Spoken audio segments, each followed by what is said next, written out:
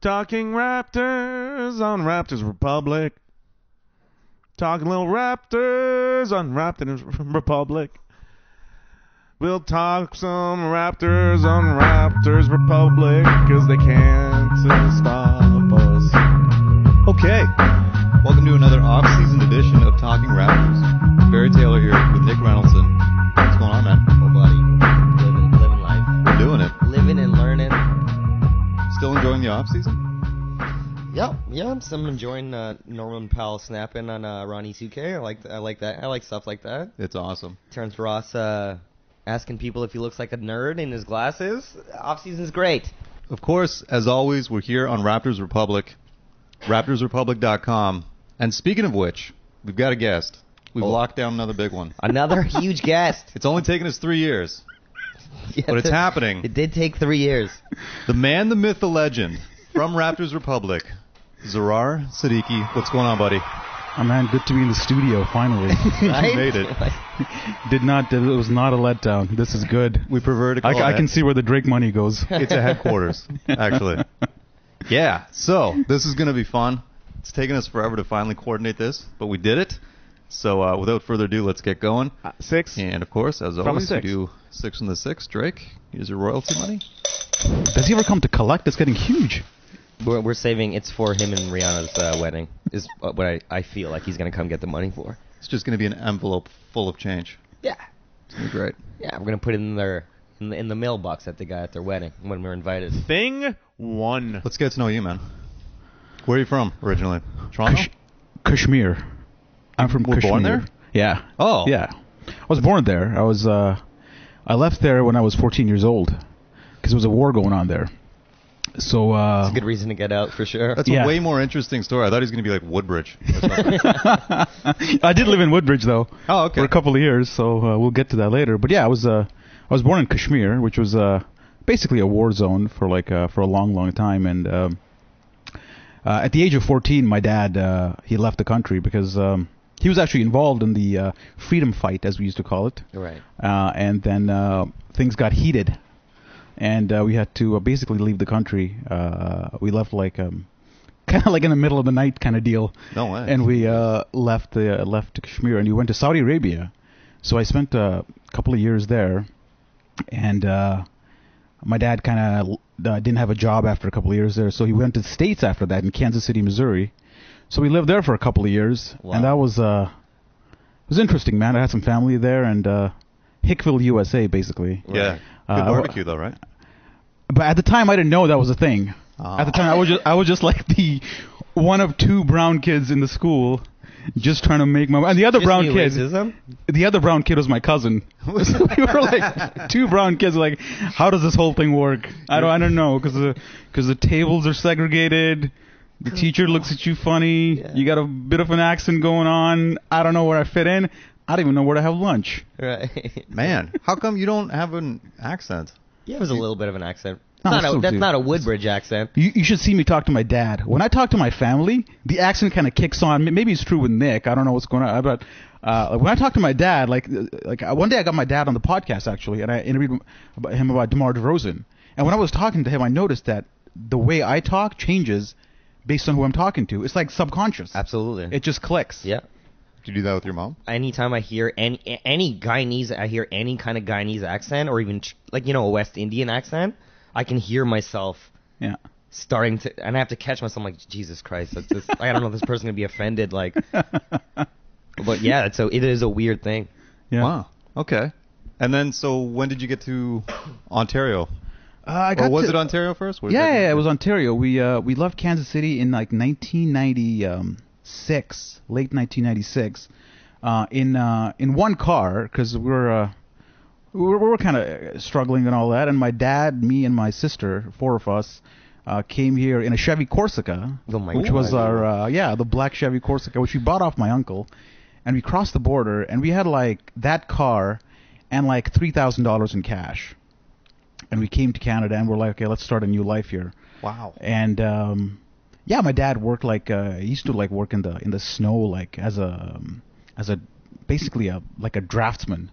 He was like a civil engineer. By the time he had to take any job he could get, so he worked his ass off for a couple of years, man. And we got our feet, got back on our feet. Loved Canada from the start. It was just such a big change from Kansas City, man, that we were like, oh my God, thank you. Yeah. Like, this is where I want to be. Right. Like, let me just erase from memory like the Men in Black shit. Like, I just want to go away and forget about the last couple of years. A lot of cool shit I learned in Kansas City, but no, man, that's not where you want to be. And you guys travel a lot. You probably know what I'm talking about a little bit. The States. Well, maybe not Barry, but maybe. Well, yeah. Nick and I have done a lot of shows, and even around Canada, and I've seen, like, in front of me, blatant racism to Nick's face. Yeah. It's jaw-dropping. I'm like, the man's standing and there. And it's never done maliciously. It's always No. like, hey, and you're Yeah. like, whoa, This what? brown dude. I'm like, what are you, huh? Like, Right. what? Right here, man.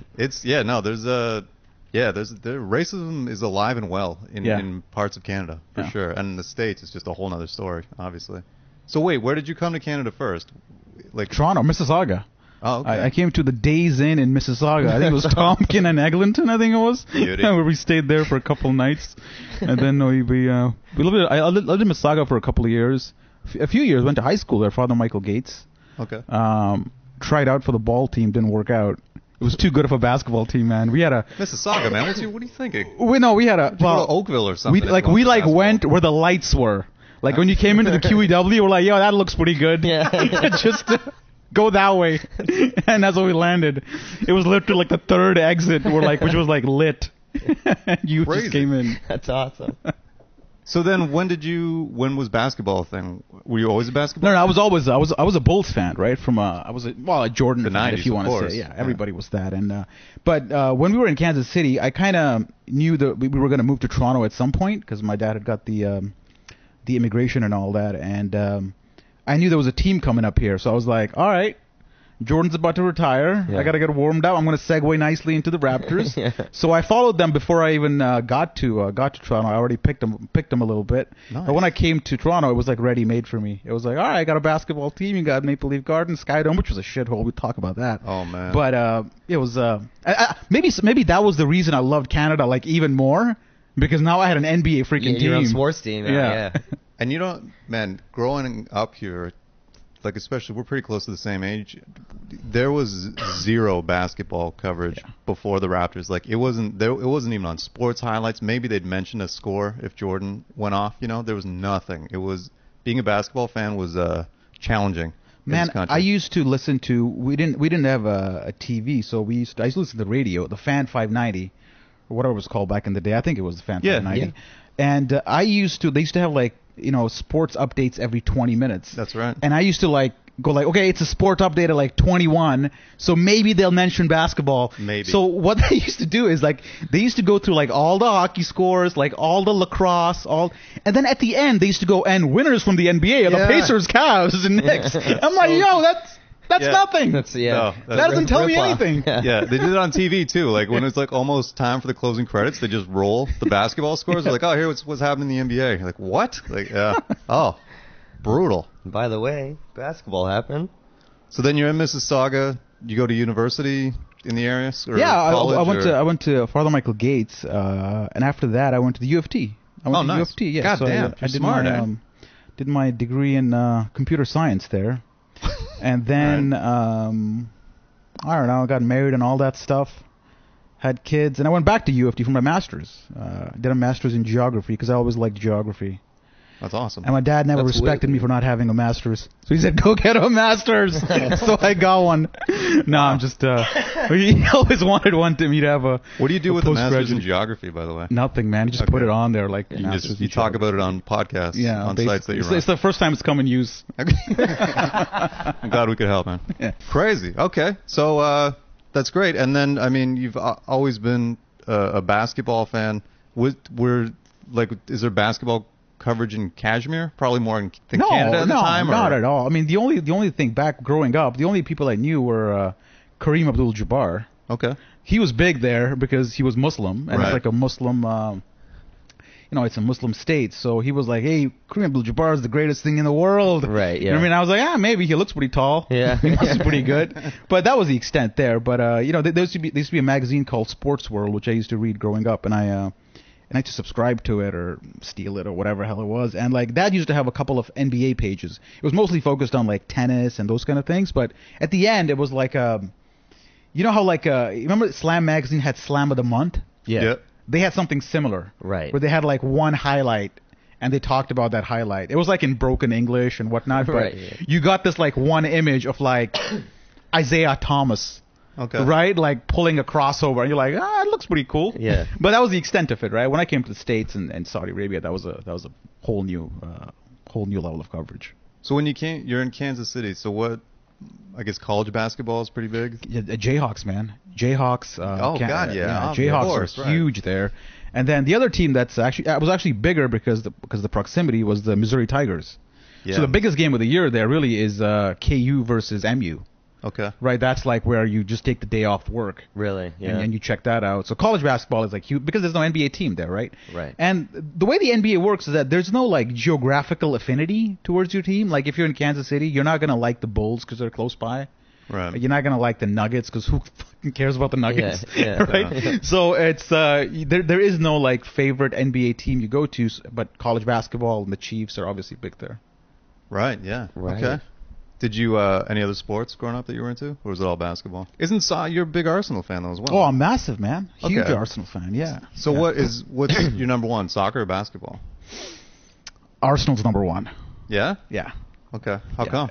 It just is, man. It's one of those things that there's a saying in soccer, like you don't pick the club picks you, right? So it's one of the, like if you're a soccer fan, you know what I'm talking about. If you're listening to this, like you know exactly what I'm talking about.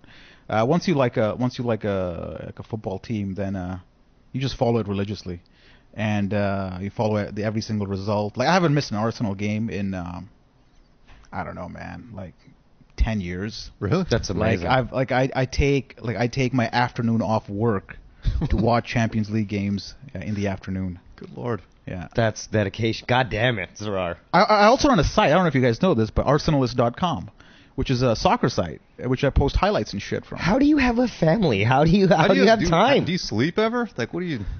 My wife is very understanding. What a great lady. My Lord.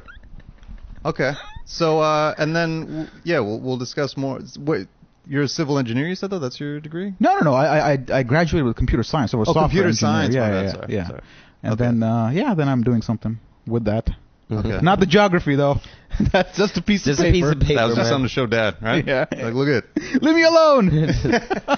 Frame it, and we're done. We're I done. don't even know what the certificate is, to be honest with you. That's amazing. Can I get a thing too? The juggernaut that is Raptors Republic. When did it start? How did it start? Who did you start it with? Raptors Republic.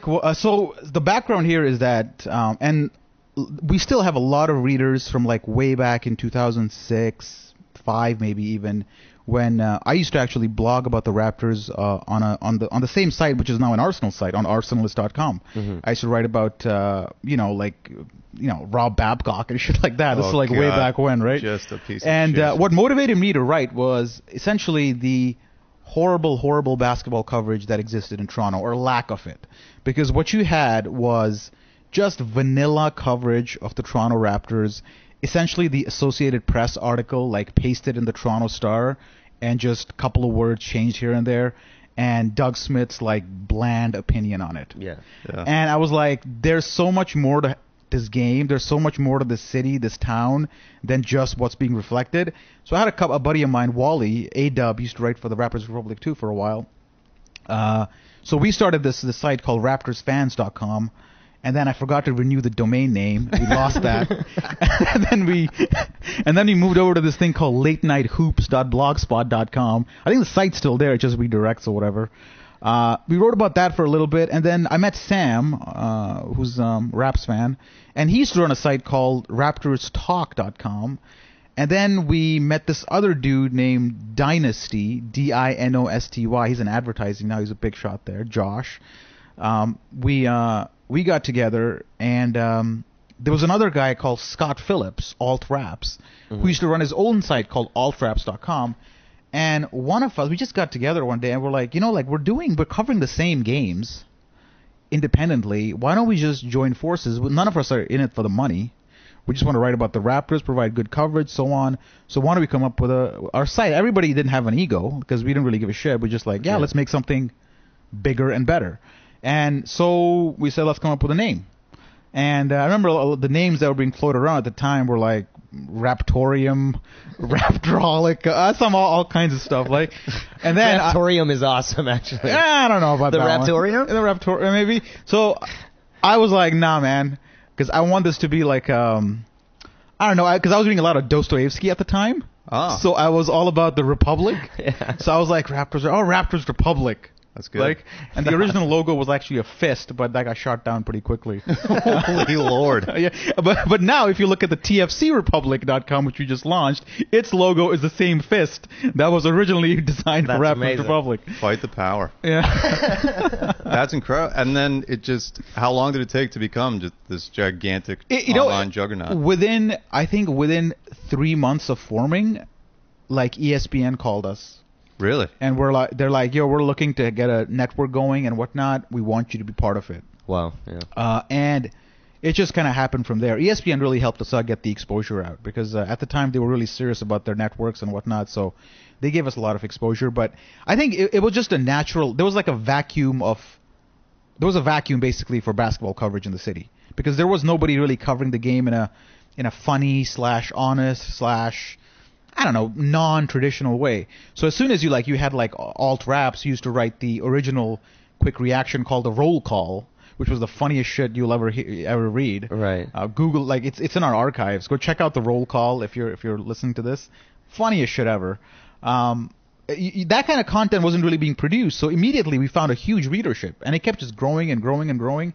And the one thing that I think we've our quality has been fairly good for the whole time, but the one thing that we've been good at is consistency. I think we've always been there. Like if you look at our coverage for basketball, it's always been on point every day. There's something for you to read at Raptors Republic. Even during the off season, the podcasts are coming, the content's coming, Blake's chugging, like everybody's doing something. And I think that's what differentiates us is the sheer consistency of content that we produce. And over the last couple of years, obviously Blake's just been destroying everybody, and that's just it's making my job a lot easier. Right. Yeah. It's a legit media now, like I mean he like Blake is at the games with people from the Toronto Star and TV and that. It's pretty incredible. Yeah, it took us a while to get there. If you look at our early content that we used to produce, man, there was a lot of swearing there. There was a lot of see you next Tuesdays there. Right. There was a lot of content that I remember. It's a funny story that I remember when we when we were in the business for a while. I kind of wanted to apply for a press pass. We're like, we should cover it a little bit better. So we applied to the Raptors, and we said, could you? We went through ESPN. We're like, can you help us get the press pass because we want to cover the game? And then they responded to the ESPN guys, and they cut and pasted an article that I had written. Oh my God. And they're like, is this the kind of content you want to credential? And it was the paragraph I had written, and I was comparing like Matt Devlin and Leo Rautins doing coke before the game because that's how they sounded during it. Obviously, that was a very awkward moment for everybody involved. I think we made some progress since. That's amazing. Oh, that's good. I like that they copied and pasted the article, though. I'm like, are you sure you want a press pass for this kind of filth? I obviously ESPN didn't mind at the time that they kind of gave you freedom, no? Yeah, I think they gave us some parameters to work under, which we constantly violated. But they didn't. I guess they didn't have a great oversight on it, so it kind of slipped by. But after a while, I got a few calls from them, and they're like, "Dude, like we love you guys, but just don't call people cunts." Yeah. Oh man. So it started in 2006. Yeah, around 2007, I want to say. Okay. Around there, yeah. And how have you seen the team and just the culture in general grow along with the site? Yeah, I mean the culture is a weird thing to comment on because you always knew basketball was going to be big. Just if you look at the economics of things, if you look at the city, the way it's structured, the way immigration works here, how cheap it is to play basketball. It's becoming increasingly accessible in high schools and middle schools. Everybody's got a gym now. Your local community center's got a gym. So and it's a easy, cheap sport to pick up and play. And given that there's a lot of really immigration's big in Toronto and people are coming in, they naturally gravitate towards basketball. And it also helps that the NBA's marketing machine is second to none. Maybe NFL, we're watching the Patriots here, but maybe after the NFL, the NBA is just right up there. So you combine just the spirit of the game, the personal nature of the game, how cheap it is, how attractive it is to basically everybody. It was bound to happen. And the Raptors are something, they're almost like a release outlet, right? I followed the Raptors. I love them, obviously, but it was also something niche to do at the time. It was something cool. It was something different. You weren't a Leafs fan or a Jays fan. Hey, man, I'm into the Raptors. Right. Yeah. You know what I mean? I'm different. It's punk rock. You know what I mean? It's punk rock of that age. It's like, I'm with the Raptors, man. I got the claw. Check the claw. Yeah, it's purple. Yeah, it's ugly. I'll still wear it. Yeah. What did you think of those uniforms when they debuted? I think I've become nostalgic about it, where I now view them with like a rosy lens. Right. I'm like, yeah, that'd be kind of cool to bring that back. But they were ugly, man. Right? They were horrible. Yeah. Talked about this a couple times in the past, but Nick loved them. God he's the younger generation, right? You did not love them at the time, though. I did love them. No, at you the didn't. time. I don't believe you. I swear to God, I don't believe them. He's younger though. That's why he's like he's only 31 right now, right? 31. Yeah. Yeah. So he's he's an idiot. How about you? Did you? No, I like hated them. I thought No. they were ridiculous. They were cartoonish. We were terrible at basketball, It was a and we joke. looked like cartoons. It was the worst gimmick ever, but it apparently worked on his generation. So Yeah. It definitely. I remember legitimately like those jerseys are sick. Vancouver's jerseys also sick. And I remember people shitting on those When did you start too. following the Raptors? Like seriously, what year? Vince Carter. That's when I started. So following that was the Raptors like seriously. after the jerseys, right? Yeah. That was after we're talking about the original ugly jerseys, right? Yeah, absolutely. So even at that time, when the Raptors were kind of on the ascension, you still looked at the first original jerseys as with a nostalgic tint. Absolutely right. But when because you I were fell in love with the team with the half black, half exactly. But when you were purple actually jerseys. watching in 1995, 96, and you saw those jerseys, you're like, oh my God, like we're getting killed by 30, and it's embarrassing to wear those. in a dome. in a dome. Yeah. It's terrible. I got like I'll buy one because of just for history purposes, but and the team's good now, and right, but yeah, you can afford to make fun of the past when you're good. It couldn't, but like we were saying earlier, there was zero coverage. Basketball was this niche thing, and then they just made it into this novelty, and you're just like, can it not just be a sports team? Hey man, I listen to your podcast. I'm a religious listener, big fan. Oh, you're the one. And and whenever you guys debate the in-arena noise, Yeah. dude, I'm with Barry. Boom! 100%. Too loud for you guys? It's ridiculous. Too much? It's It's just, just let them play the goddamn game of Oh my! basketball. Here we go again. Let's just watch a basketball game. How about that? Why am I in the You building? can watch the basketball game. Why am I in the building? To watch the basketball game. Exactly. That's why you're in the building. Those little kids in the building Get the kids that out then. are constantly being marketed to aren't in the building just to watch basketball games. Get the kids. All those like girls that don't know what's going on about basketball aren't there. See, to but watch that's the thing. basketball. That was you when the team launched because you're like, oh, the jerseys are I still purple and liked it's him. Jurassic Park, neat. No, that's not true at all. Meanwhile, Zarar and I are just like trying to. Can you turn the volume down? Yeah, right. trying to watch a basketball game here. That's insane. It's absolutely insane. Before we move on from Raptors Republic, we got to discuss this because it is one of the, almost unique characteristics of the site. The comment section is just hilarious all the time. Yeah, it's very reactionary, man. They don't play games in the comment section. We actually now require like you to have like a discuss account to comment. Before we didn't even have that. So anonymous people just. So before it was just like a cesspool of just pure hate and vile. Just and anger. And then we made the mistake of making Tim W.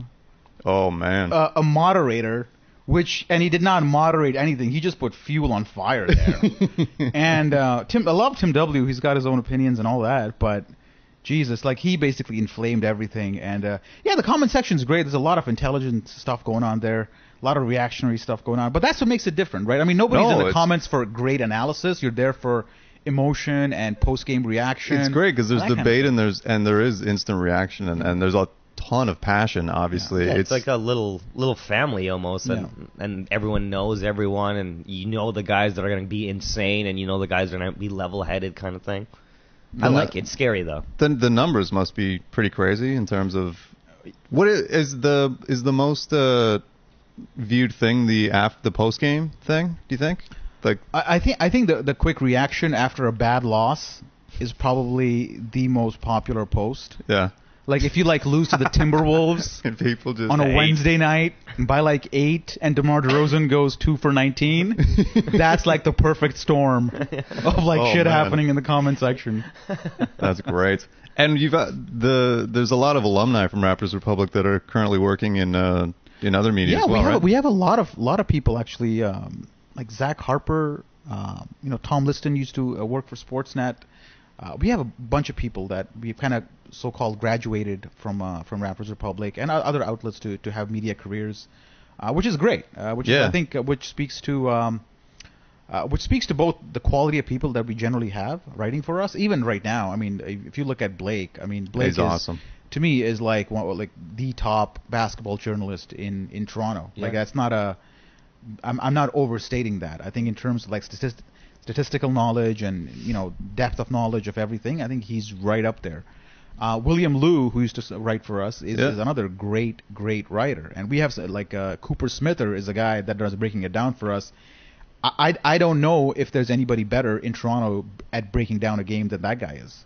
And then you have we have some people who write from a humorous perspective. Andrew Thompson is pretty good. So we have a roster which is quite diverse. Mm-hmm. And whenever you see the to line or the byline in the article, you kind of know what the theme you're going to get, what the view you're going to get, which is something unique because you don't necessarily just comment on the content, but you also comment on the person writing the content, which is something unique. Yeah, right. For sure.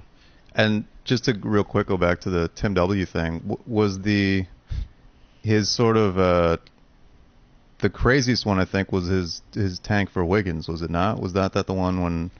In our time, that was when we were around. Yeah, anyway. well, he had a whole thing going on about Andrea Bargnani, which I agreed with him with, but credit to him that he was always consistent about that Bargnani is pure garbage. He was consistent in that message.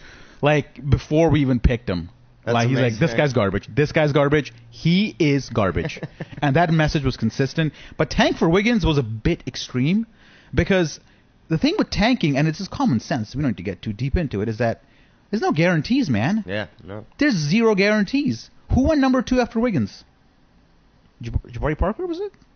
Oh, man, that's a good question on the spot. Yeah, Parker went. Yeah, would you tank for Jabari Parker? No. It's like the margin of error, the luck of the draw is so precarious that you don't want to tank any. But at the same time, man, Masai Ujiri actually did.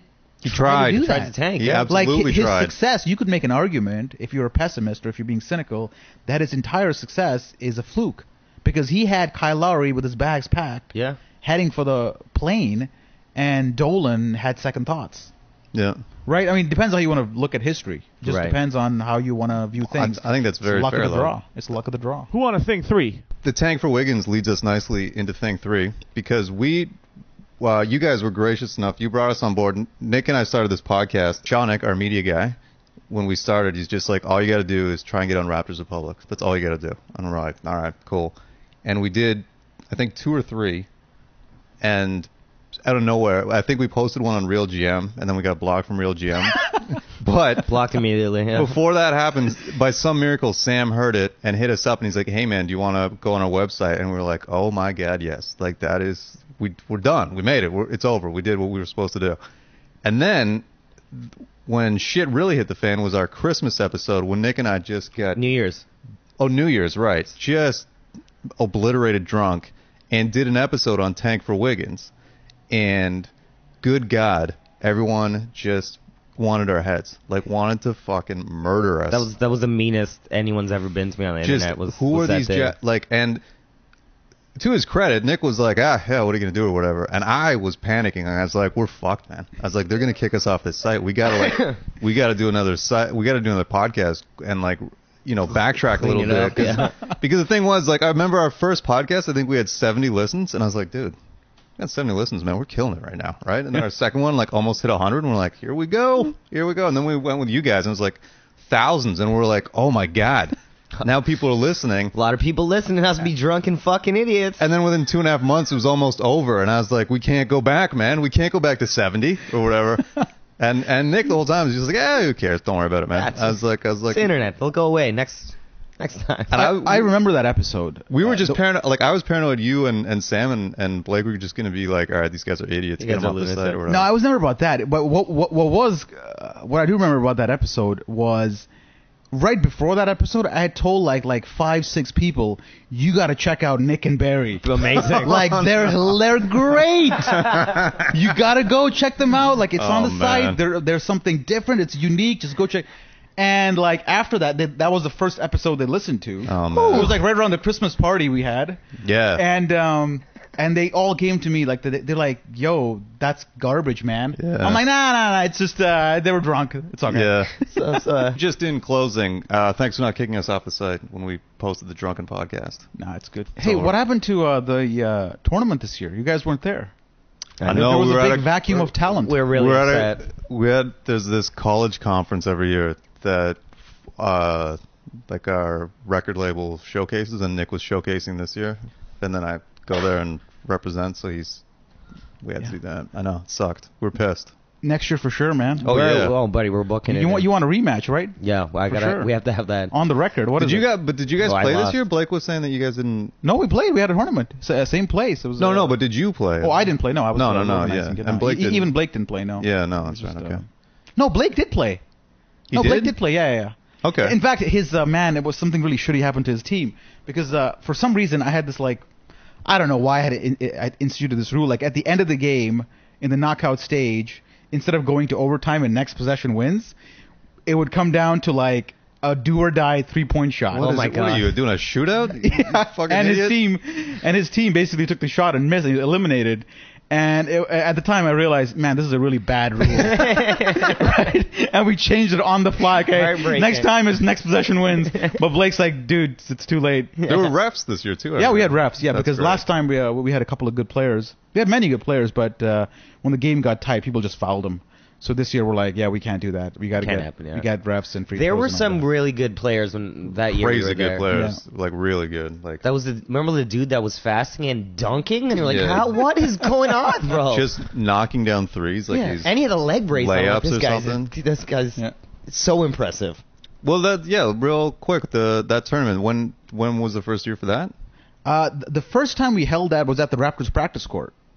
That's right. Blake told me that. That's crazy. Yeah, that's when we first did it. We had a hookup at at MLSC that kind of allowed us to organize that there. That's really cool. That was there, and then we had a Variety Village, which is in prep school in it's in North York, I guess. It was Toronto, like Crescent School, right? It's like, that was our summer league school. That school's insane. Yeah, it's unbelievable. So we went to the gym there, and then the last 2 years it's been at Variety Village, which is a great facility. I love that place. It's huge. Yeah, nice. The gym is cool. Sells out every year, right? Yeah. Yeah.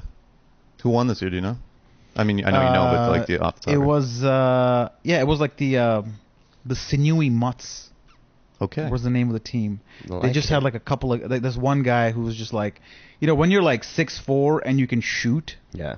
You're in trouble. It's trouble. Like he was pretty much as good as Andrea Bargnani, if not better. All right. Well, we'll see him in the Euros next year. Yeah. Well. Thing 4. What do you think of this Toronto Raptors team for next year? A lot of the American networks are saying they're not going to make, or that Boston's going to overtake them. Well, and all that stuff. Okay, so big picture thinking, we talked about earlier. This is Cleveland's conference.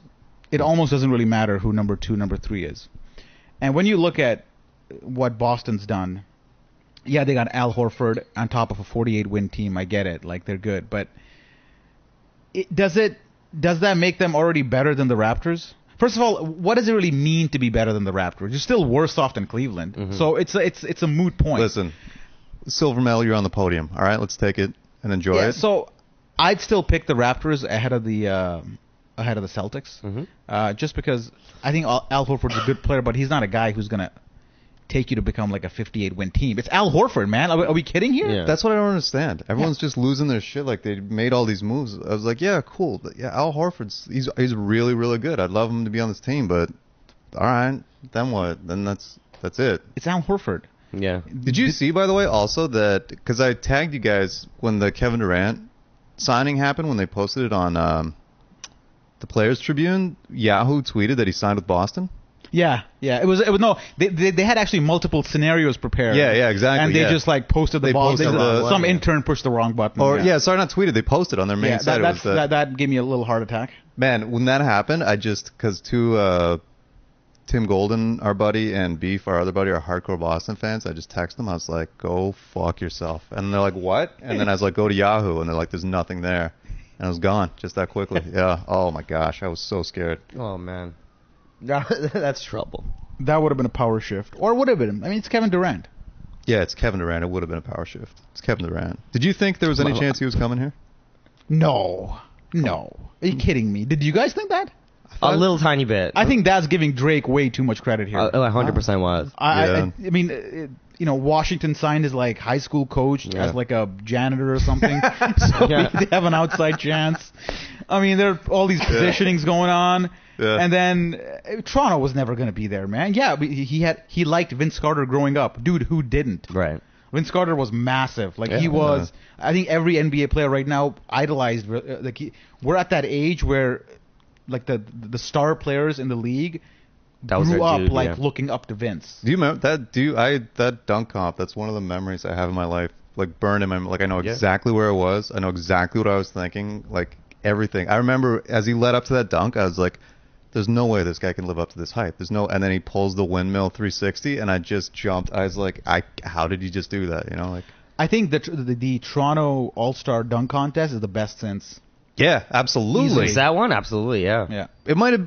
I mean, I don't know. It might have even been better. Those Zach LaVine's dunks in any other dunk competition would be compared to Vince Carter's, and they're like, yeah, it was cool, but Aaron. And by the way, I'm a gigantic mascot fan. As soon as you pull out that mascot, I'm pulling out the 50, and then he fucking the spinning on. Oh the my hoverboard? goodness. Oh god.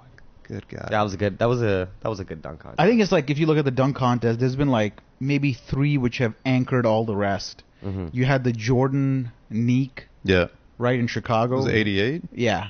Yeah. You had Vince, and then you had this, and then you had a couple of years where it was like just really everything between has been like forgettable. Like you don't even remember it. There were like Jason Richardson, like I just remember the Nate Robinson, Dwight Howard nonsense year after year. We're just like, can you guys stop this? The shit? one Dwight Howard year was pretty good. I didn't really like the Superman one, but I liked he did one that year where he put the sticker. Yeah. That no one taught. Man, that was awesome. Like, but the worst to me was Brent Berry. Oh yeah, doing it in his warm-up jacket. Yeah. Like, come on, show a little bit of respect for this competition. I know. And white people should. I mean, I'm sorry, guys. We shouldn't be in there at all. That's the 3-point thing. That's us, okay? And we messed up. So you think they're going to win the Atlantic? Is that? Yeah, I think the Atlantic has more meaning this year. I think if you win it this year, you may want to hang up the banner and like feel good about it. Yeah. Right? Because you got Boston in there as some competition, so there's that. But I mean, watching basketball for so long, like the regular season really doesn't mean that much. It's entertaining. It's all about how well you're prepared for the playoffs. Like the last two seasons, against Washington, we did a horrible job of playoff preparation. Like Kyle Lowry was injured, and we played him like 40 minutes when we didn't need to, like in the late closing games, and he was shit against Washington. This year we did the same, and we escaped Indiana with a win. Like Game 5, Frank Vogel did us a massive favor by playing essentially an entire bench lineup during the third quarter, allowing us to get back. If that doesn't happen, we lose that series, man. Yeah. Right. Yeah. And like we just got to manage Kyle Lowry, DeMar DeRozan much better, so that coming into the postseason we're playing our best basketball. To me, that's what it is. Second, third, I mean, I guess it matters like when you face Cleveland and all that, but I think that's what's most important: being ready for the playoffs. Could you believe those 2 wins though against Cleveland? Man, I was in Mexico at the time. Oh yeah. Yeah, I was at a bar and shocker. And there was a lot of there's a lot of tourists and stuff there, and a lot of Canadians too. And they were watching the game, and I'm like itching. I'm like, the crowd's going, "Let's go Raptors!" And I see some like Canada flags here and there. I'm like, should I start this? Yeah. Should I start this chant? How will I? Because you don't want to be like, you don't want to go, "Let's go," and silence. Shut up! Shut up! You don't want to be that guy, Yeah. right? So I'm like, after a while, and like at the bar, there were like some nice girls came in as well, and I was like, all right. They had like a Toronto little logo thing, and I was like, all right, let's do this. Yeah. So I was like, I think it was like DeRozan had like a floater in like the third quarter to like cut it to 8 or something like that or whatever. I don't know what the score was, and I go, let's go, and immediately the bar goes, Raptors, let's go, and that was like, I'm like, yes, That's amazing. I started that. It was like, for the entire third, fourth quarter, it was on, and we won both games. That's it was, wicked, It dude. was good. You know what I want? Thing 5. The rest of the league, you mentioned Indiana. I feel like they're the team in the East that really made the most improvement with Al Jefferson. Teague is there now too. And then seeing Paul George for 7 games in that series, he's the second best player in the East, is he not? Oh, I think so, man. I think in that the guy is so smooth, man. Like he just glides across the court. There's nothing awkward about his game.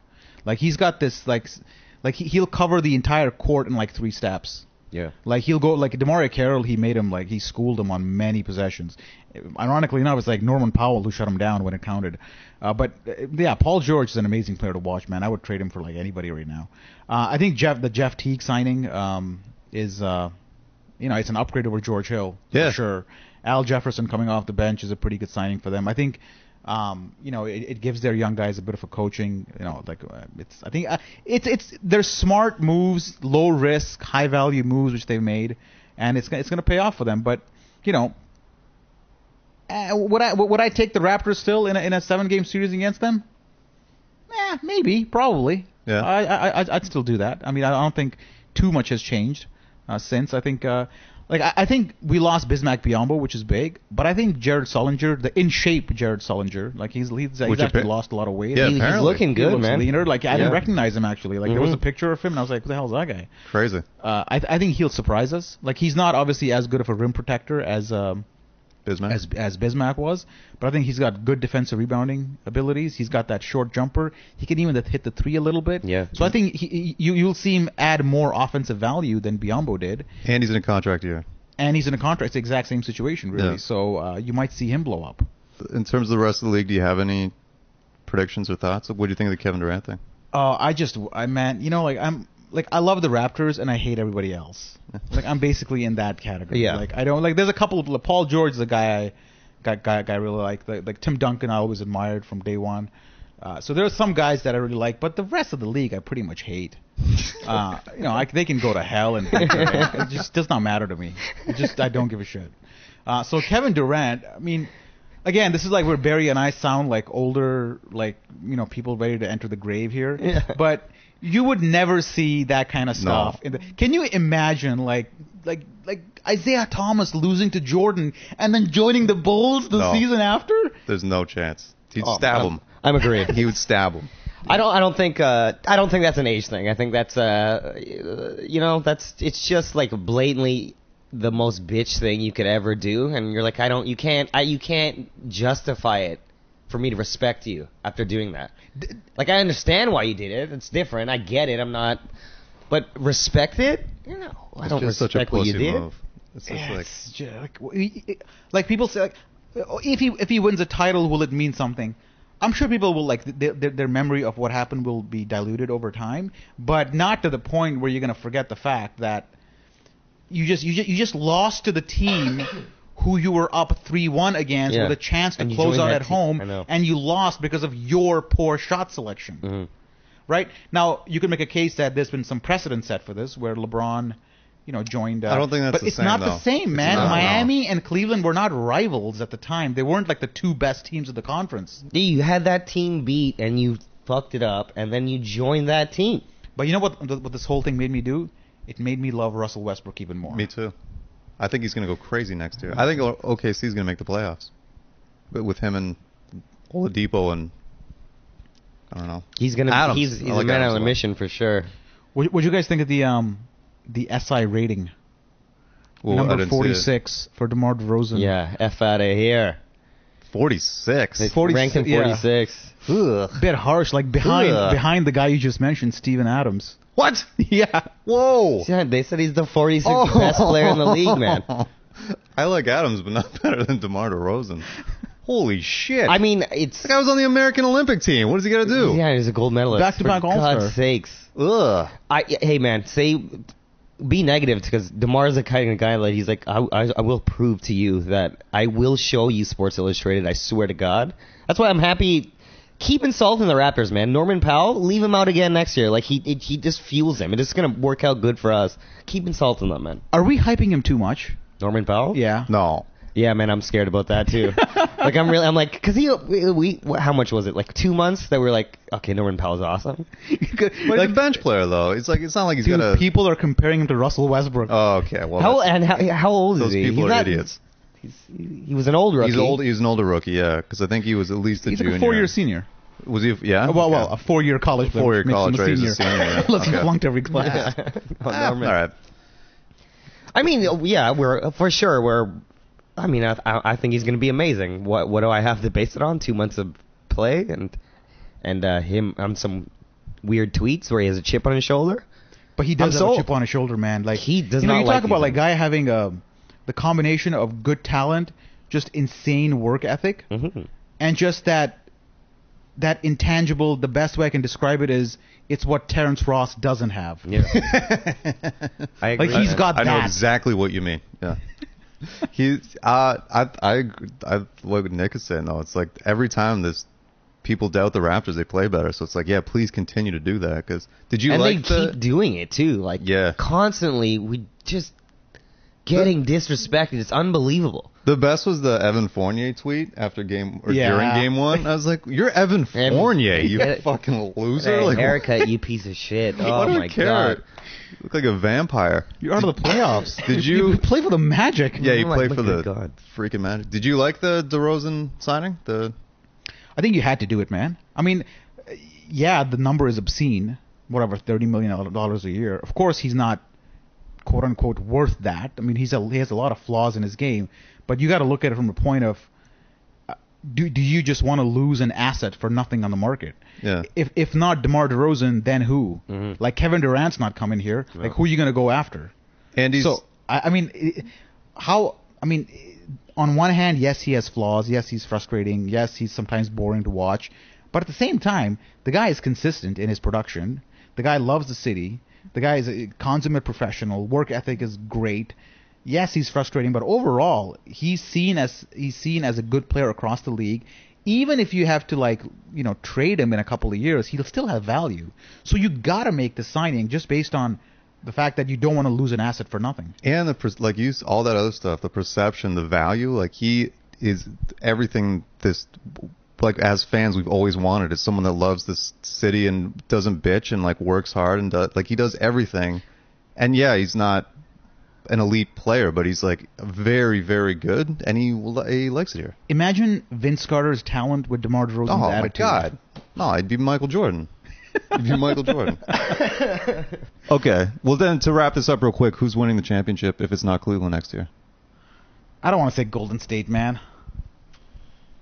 I don't know. I don't wanna say it's Golden hard. State. It's hard. But it's hard not to say Golden State. San you know? Antonio? San Antonio added Pau Gasol, by the way. They replaced Tim Duncan with Pau Gasol. That's pretty But good. it's Pau Gasol who is not really Pau Gasol. He was 20 and 10 last year. He was so good last year. I don't know if those individualistic numbers translate in San Antonio, man. That's true. There's something. Okay. So who are you going to say? If not Cleveland, I don't know, man. I guess the Spurs. I don't know. That sounds very sincere. That's great. I just hope OKC doesn't win it, and I hope they lose in the absolute. OKC? Why? Sorry, Golden State. I mean, Oh, okay. I just hope Golden State loses in the most heartbreaking fashion, in the worst possible way, where you just have to go and think about your life after that. You got to go stand over a bridge and just contemplate it. First round, 4 games. No. I want it to be more painful. That's not painful. That's embarrassing. I want it to be painful and embarrassing. Oh, you want I want like a Them to I want lose like a a 3-1. 3-0 blown lead That's good. and losing because of a travel call. Or or like a 5-second violation inbounding the ball when you're up 1 and the other team scores on like a Hail Mary. Oh my God. They just. Heartbreak. Now, a lot of people talking about Thing 6. What does the future hold for Raptors Republic? Now you're taking a year off, is that right? Yeah, I'm going back to school. This time not because my dad wants me to get a degree, but because I'm going to try to do my MBA. I'm going back to U of T. That's amazing. So Good for you, man. Try to finish that next year. So I thought while Blake's here, may as well take advantage of that. Mm-hmm. He's been a workhorse, so he's got us covered for this year. So I don't know, I'm gonna take the year off and do some studying. But I think you're gonna find RR have again extremely strong coverage of the Raptors. I think 3, 4, 5 posts a day, constant podcast with you guys. Obviously with the Raptors Weekly podcast, and there's also going to be a Raptors Weekly Extra podcast. So we're going to have 3 podcasts basically in rotation. Very cool. And then you got the regular stuff, and we got a couple of we made some changes on the social media side. We added some people there, so you'll see that get better and better. Really, I mean, with the team we have, there are other blogs out there which of course I check out and I visit just for a difference of opinion. But really, if you go to RR, you'll find that. You can go somewhere else and check stuff out, but you don't really need to. Why would you? So are you going to do any podcasts at all? No, I'm done.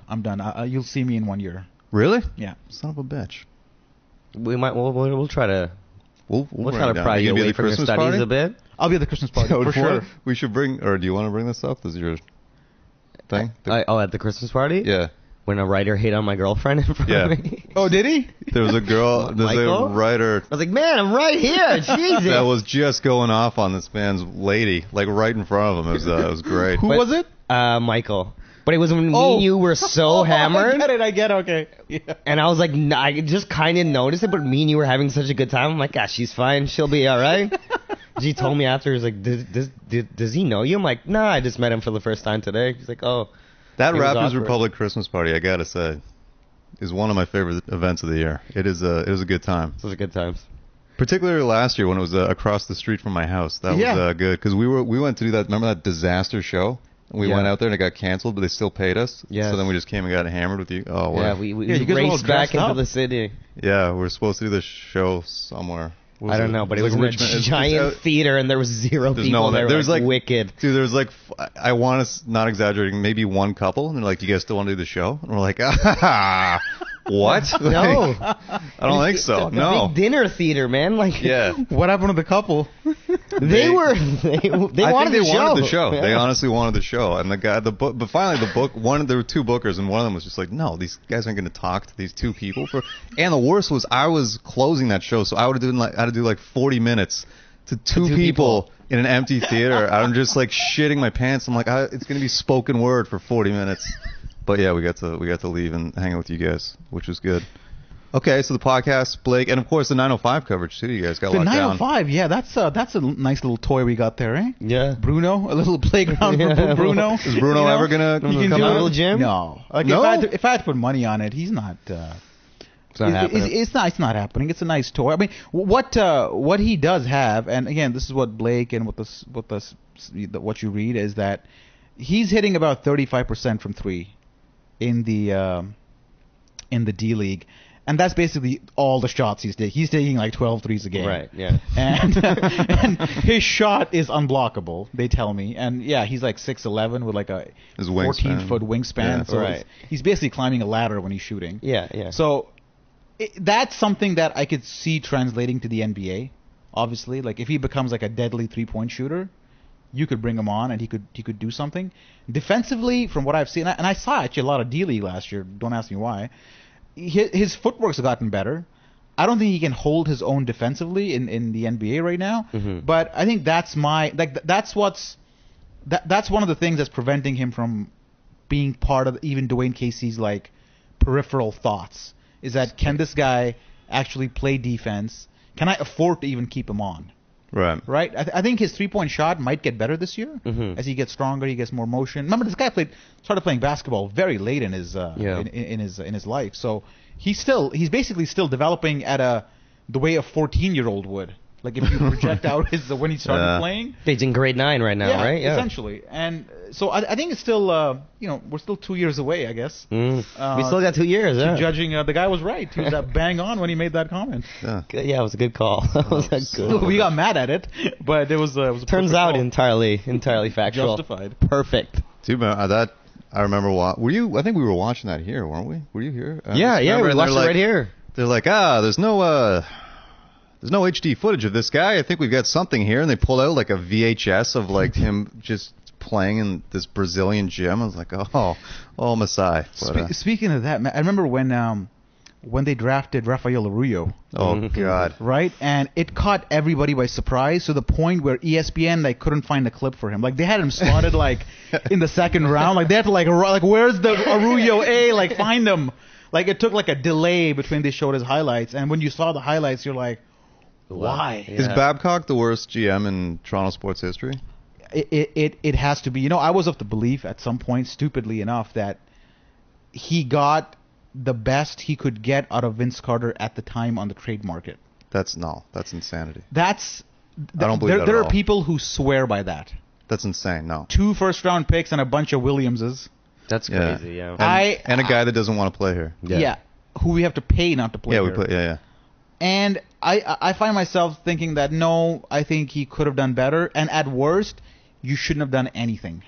You got a guy under contract. Yeah. Just let the situation play itself out a little bit. He's injured. You're trading him when he's injured, sulking at his lowest possible trade value.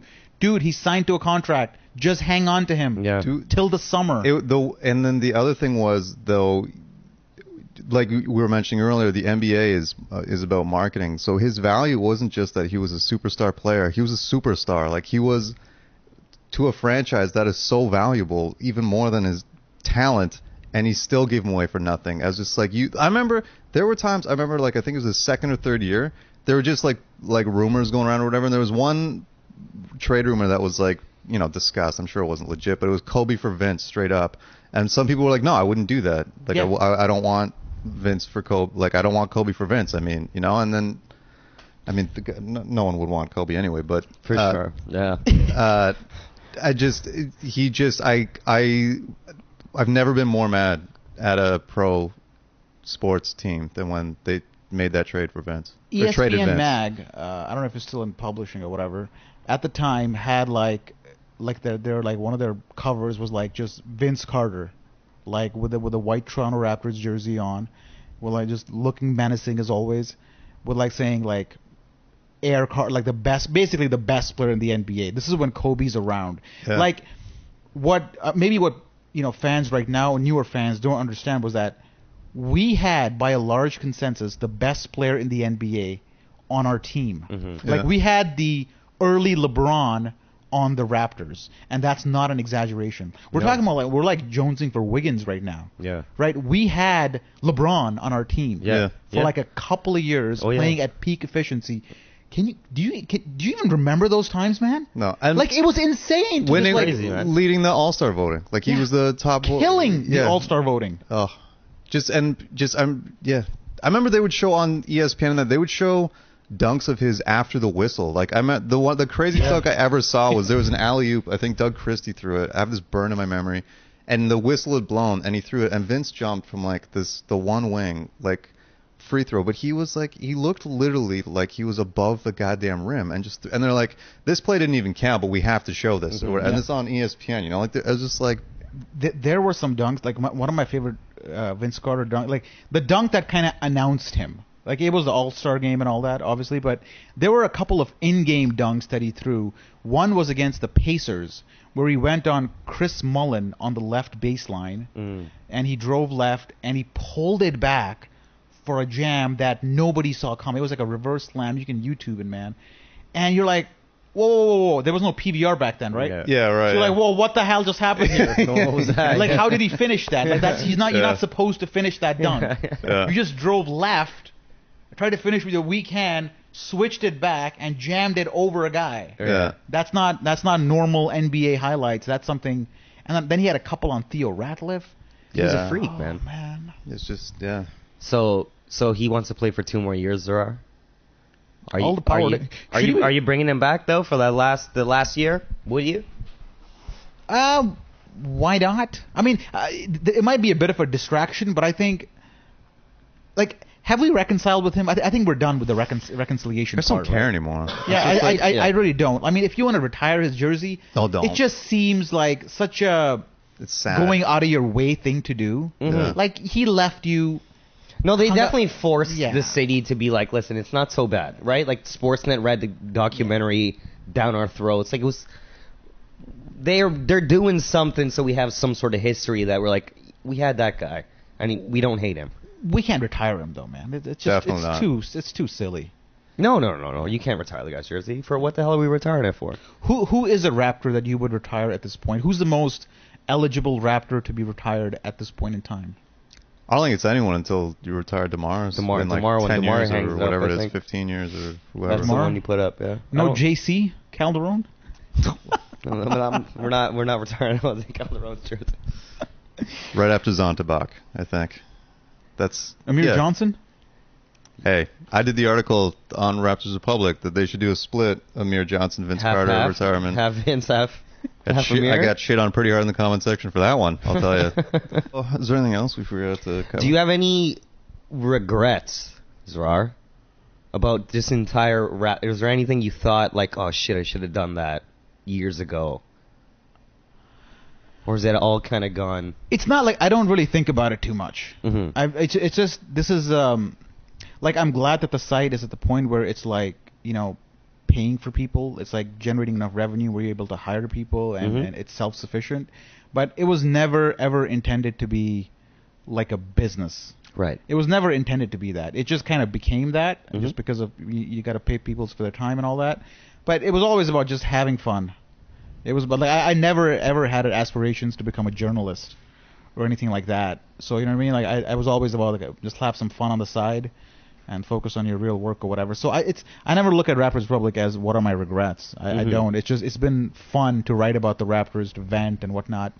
That's all it's been. It's not I never think about it too hard. And we have a pretty good team where I don't really have to think too much. It's just the ball kind of keeps rolling at this point. No, it's rolling. And It's rolling. The True Hoop Network, I mean, it's the other sites, you know, some of them are pretty good. Are there any? There can't be any are close to. I mean, I think the True Hoop Network has been wasted, to be honest with you. Yeah. I mean that network had the True Hoop Network should be kicking SB Nation's ass. We had Zach Lowe, man. Wow. Zach, like all these writers that you see, like working for SI now, Haberster, all these guys, they used to be on the True Hoop Network. Right. It's all that talent that you see on CBS Sports now. James Herbert, who used to come to the Raptors Republic fan parties way back when, and used to hang out right for the site. They used to all be part of the True Hoop Network. It's just that I don't want to name names here, but it just didn't work out there. They just weren't serious about it. I felt, because the amount of basketball writing talent you had there at the time, including Blake, who was at the time there too, it should have been a lot bigger. Like it should have been your number one basketball spot for everything, given the talent you had. Right. And Zach Lowe was leading it. Zach Lowe, man. I know. It's insane. Zach freaking Lowe. Who was he writing for with the, like, what was it? I think it was for like a bunch of blogs. I think Clipper blog. Maybe he was running it around there. Yeah. Is there any way that it can come back, you think? I mean, or The True Hoop potentially- Network? Yeah. I don't think so. No. Being blunt. All right.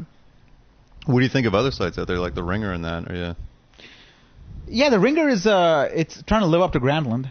trying. Right? It's trying. It's doing as best it can, but it's not there yet. I hate the design. The freaking green. This just burns my eyes. Yeah.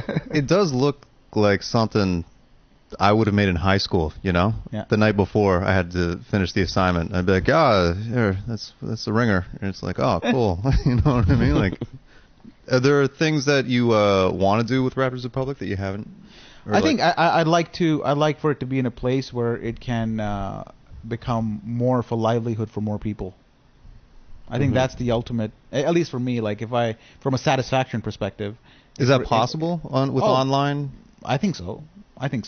For sure it is. Yeah. For sure it is. I think our volume numbers are at the point where that's totally possible. Oh no, I know. I just mean in whatever it is, industry in general. Are there websites where you can? Dude, have you heard of BuzzFeed? Yeah. Are you kidding me? Well. Of course it's possible. All right. I'll throw like 40 ads in your face before you can view my content. Close this pop-up. Find the X. Find the X, man. No, it's entirely possible. We're not going to do that RR, but I mean, we're not going to the ad bombardment, but it's completely possible, man. There's a whole model out there built on ads and sponsorships and Patreon and that kind of stuff. By the way, patreon.com/Raptors Republic. Check it out. Yeah, so you guys launched that last year. How does that work? I mean, not even just for you guys specifically, but just in general. It pays the bills. I mean, Yeah. we have some income coming from there. It pays a lot of the bills, so it's part of our revenue stream. And there's no like one source of revenue, right? There's a bunch of things you have to, like, we have podcast sponsorships, we have ads, we have Patreon, we have a bunch of things going on which bring in cash, and we don't, like, nobody's getting rich off of this, right? We're paying our bills basically. Yeah. Like I'm not Sam, me, or anybody else. I'm not taking home a freaking check ever. Yeah, no. In fact, we give up money to run the site, and which is fine, because as I said earlier, we do it because we love the freaking Raps, man. And now, of course, Blue Jays Republic has launched, and yeah, that's a fun little experiment. TFC Republic. But the Jays aren't really complying. Yeah, but I don't even want to talk about it. Yeah. That's we had a quick email about this the other day where you're like, oh, I'll take it compared to the last 20 years. It's like, no, the last 20 years I knew they were garbage. Now it's like, this team shouldn't be good, garbage. Man. Supposed to be good. This lineup, are you kidding me? If you had said this lineup to me like 3 years, been like, oh yeah, Tulo's going to bat 6th. You'd be like, what? Like, all right. It's an all-star team? Cool. So how many titles are we going to win, right? We still got the wild card locked up, right? So we get that game. And who are we playing? Baltimore in it? Is that what it's going to be? Probably. I think so right now, yeah. As of now. Yeah, whatever. Like. I like our chances there. You don't want to be in that position, but no. Yeah, but it's I like our chances there. But when I look at it, so I stopped following the Jays after they traded Sean Green. I remember that. It was either Delgado or Green they had to sign. And like, I did not understand why that was the case. Why it was like either or. Because there's no cap. No. You're making enough money. Well, that's the thing with this, when they're going to let Edwin go this year, and it's like, why? You own... Damn, he can do it. The thing with the Jays that kills me is they own the team, the stadium, the TV rights, the radio rights, and through most of the country, they own the internet. So if you want to stream it, you're paying them. You can't make more money. And if you can't, and the games are selling out, and if you can't sign big-time free agents, maybe running a baseball team's not for you. Yeah. You know? Like... That's just what I can't take seriously. Yeah, man. With the Jays, I'm a little different than you, because I've always taken the long view on them, the historical view. I get what you're saying. Like, those teams, you knew they sucked, and like, this team is expected to be good, but the Jays have been in the dark for so freaking long, man. As you and your dad know on your podcast, it's just any light is good light for me. I remember. I'm going back to Sean Green, man. Giving up on the Jays in 2001 was one of the best decisions I ever made, because they proved me right, man. Right. They didn't do shit for the next 15 years. That's what I did with the Leafs in like, I think it was 06. I was just like, great decision. Give up. Yeah. And I've never been happier, to be honest. Yeah. So anyway, Blue Jays Republic, great site, and then TFC Republic as well. Yeah, that's started by Steve Gennaro, yeah, I mean, these are like little experiments we're doing on the side. We have some people interested in it. Obviously, the TFC market isn't as big as the Raptors or the Jays market, but it's a couple experiments which you want to run. We're gonna keep doing it for the next year or so and see how it goes. Again, it's a similar model to RR, where it's done by people who aren't really in it for the money. It's passion. They're in it because they love the Jays and they want to write about it. So same ingredients, hopefully the same success. When does Argos Republic launch? Toronto Rock. Have you been to the the soccer stadium to watch the football game? No, why would not. I? No. Have you? I drove by. It looked sad. I drove by, but I didn't look at it. Looked the other way. I didn't turn my head. Let me tell you this much though. The red is far more blinding when the seats are empty compared to the blue. Oh, that's great.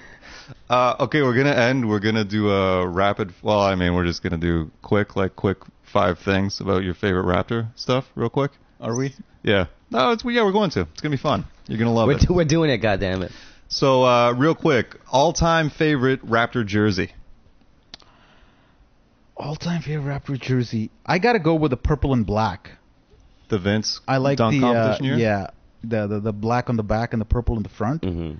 Digged that. It was simple. It had the purple theme, because the purple is something that I was really sad that the franchise let go, because before we overdid the purple, right? It was just like purple, Yeah. like purple guys, we're purple. Yeah. It's like, dude, just tone it back a little bit. Like, it's a nice color, Yeah. but just it's an accent color. It's Yeah, not. hints of purple. Yeah, it's not the primary leading color. Yeah. So I wish that they would introduce the purple, but just make it a little subtle, man. Mm-hmm. Just Yeah.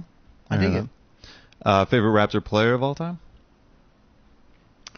I mean, obviously Vince is like the answer here because he's the most exciting. I don't. Alvin Williams is somebody I always liked. Like, I thought he was a good floor general. Not the most talented player, but not even him. I'm going to pick out the guy that I used to love to watch, and he didn't play here for too long, but Del Curry. Ooh, very Del nice. Curry was a guy, and because I'm a guy that admires quick releases, hence the Corner Sniper Twitter handle. Yes. Del Curry had a release where his feet did not need to be set. Right. Right, his shooting mechanics were all like upper body. Yeah, shoulders. It was like square, all and that's elbow it, and yeah. that. So he was leaning in and all kinds of shit, and he used to go in, and that was amazing to watch. I remember like in the game that Vince missed, the Game 7 in Philly, it was Del Curry who actually hit that transition pull-up Mm-hmm. 3 to give the Raptors a chance to actually be in that position. So Del Curry is one of my most enjoyable Raptors to watch. Nice. Awesome. Favorite coach? Raptor coach of all Butch time? Carter, man. No. That's most entertaining. Different answer. That's the wrong answer. Pick another. He's let it go on Twitter a little bit, He's an idiot. but at the time He's let it go on TV too, man. He's a out of moron. his goddamn mind. He's an idiot. I mean, the Raptors coaching staff over the years, there's not too much to pick from. Mm-hmm. I thought Right. Brendan Malone was good in those first years. It's like, man, that guy got what? He got them 20 wins or something. The barometer of success was so low, like it could have been like Nick and me in there, and Yeah. he was a great coach. Yeah.